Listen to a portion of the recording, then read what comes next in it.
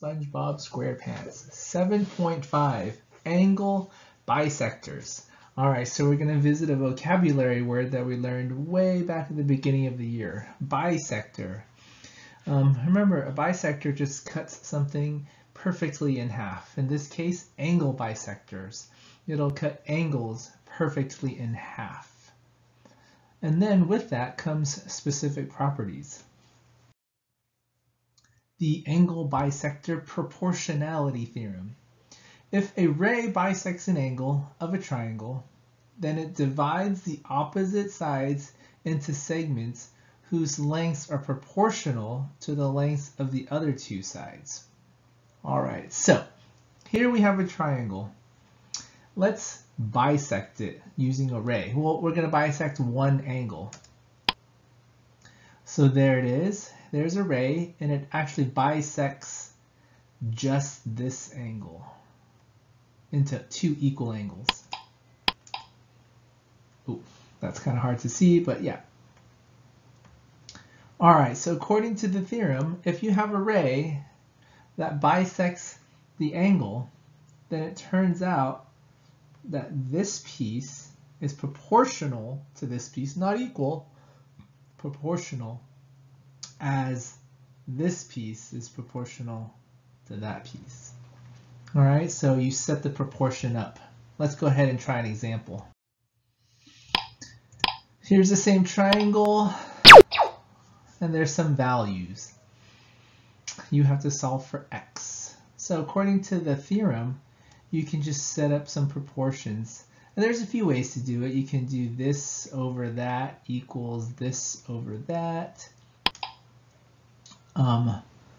which is what I did. You can do it other ways as well, but if you are consistent and go back and forth, then you should be able to get the right answer at the end. So there's the setup. X plus 12 is proportional to this 55, and then x proportional to that 25. And then from here, it's pretty easy. Just cross multiply. Use your pre-algebra skills. Distribute, solve basic algebra. You should get x equals 10. All right, very nice. Let's try another one. Here's another one.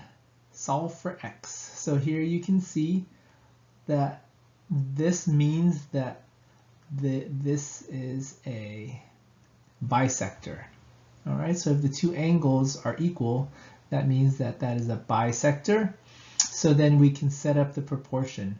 So we can do the x minus 5 over the x, and then, oh no, we need this over the 28. So actually we have to find this little piece first. And that's pretty easy to find. The whole thing is 54. This part of it is 28. So if you subtract it, you should get 26. All right. So the 26 is right there. And then there's the setup. And solve. Cross multiply, distribute, solve it out. We get x equals 70.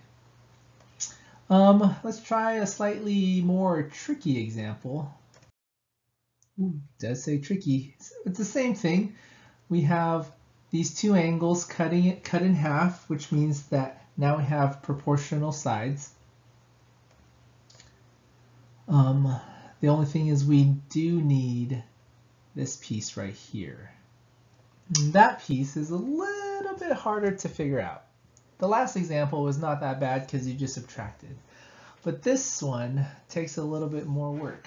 So if the whole side is 18, and then this is x, what's left over?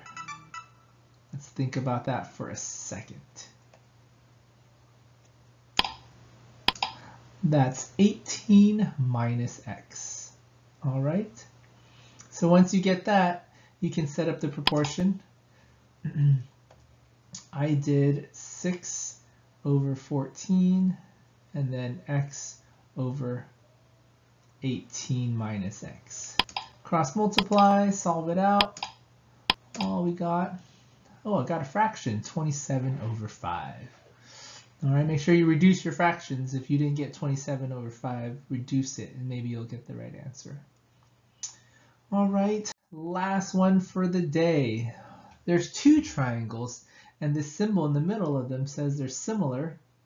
So we can set up the proportion the same way. We can do the x and then match it up with the 5, and then the x minus 7, match it up with the 14. And there it is, cross multiply and solve it out. You should get x equals -35/9. Now this one wasn't too hard to do, but the one on the homework is a little bit trickier, only because they drew this triangle inside this triangle. So it was kind of like something there.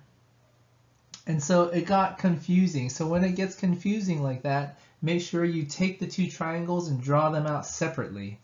Okay, because when you draw them out separately, then it looks a lot easier, like this example. So when you see it on the homework, draw it out separately and make yourself look a little bit easier for yourself. All right, that is all we have for today. Go ahead and try the homework.